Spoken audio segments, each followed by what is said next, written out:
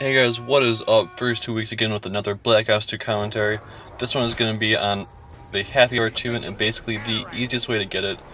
And it's the easiest way for two reasons. One, Quick Revive only costs you 500 points. And two, you don't even need a Turbine for Quick Revive in solo, because in solo, as most of you know, Quick Revive automatically has power attached to it, so... And it does count towards the achievement, believe it or not. Because technically it is a perk and it is without power. So that's really convenient, really nice to just get this achievement done easily if you're just looking for just the achievement like I was here. This is actually now I got the achievement. I will show you where I got the achievement later. And you don't even actually need to have the two perks at the same time, as you'll see with my achievement when I actually show you the real achievement at the end of the video. Right here I'm just going to be ray training a bunch of zombies using the strategy I used for my 37, round 37, which I will leave a link to in the description for those of you who want to see the strategy for it. And of course, this is round 2, and I really don't need to do this, but I figured, you know what, I'm just going to line these zombies up, hit them with my starting pistol a bunch of times, get a ton of hit markers, get a ton of points, and just be able to do this in an earlier round, just for easiness, you know? And this is basically what the achievement guide here I'm giving you is about, just about simplicity and just being able to do it in the easiest way possible. Bus is leaving, we don't really care about that though, we're just going to stay here and do the achievement here because Speed Cola is in the diner, which is directly in front of me right now.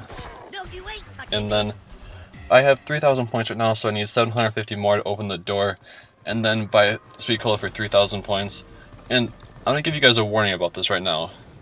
Buying perks without the power actually being on, without a power source actually going to the perk, without a power source going to the perk, you do have the perk, but it does nothing for you, which is extremely useless and actually very annoying, because you did buy the perk, you did spend the points on it, you can end up going down super easily without really being aware that you don't have the perk, like if you were to buy a Jug or something. Which I did that a couple times when the game first came out here. And there you go, throwing a frag, almost got pinned there. But here we go, I got enough points. Just gonna kill these last two zombies, get a couple of crawlers, and then just go over and buy the Speed Cola over there, and end up getting a nuke, which doesn't help too much because now there's a new round starting, but I figured, you know what, I'm just gonna go for it, just get the perk. It's only round 4, it's not that big of a deal. So you need to power the perk with the Turbine.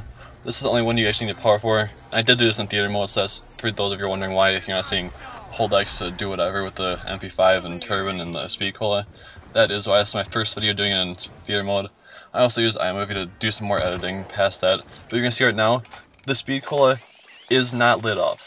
The Speed Cola, you can compare it to my Quick Revive perk down there. This Speed Cola is not lit up.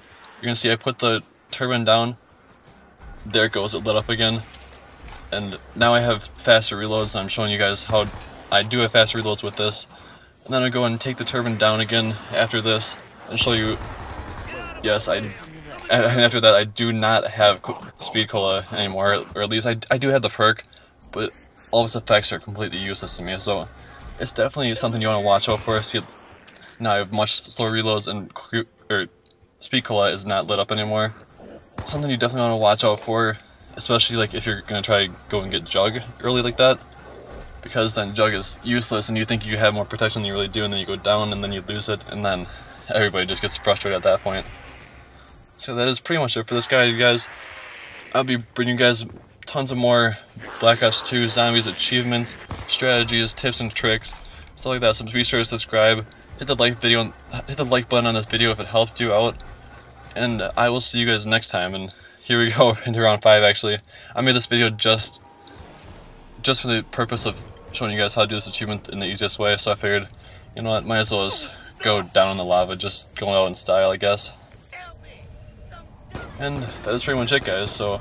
Oh, actually, you know, I do have the clip of me getting the actual achievement, the first time I did get the achievement, with only one perk here, and I will show you guys that in a minute here, well, a couple seconds. But I did go down with my Quick Revive, and I did end up only having Jug, and as you can see the Jug symbol it's lit up once you first get it, once you take the Turbine away, then it no longer works.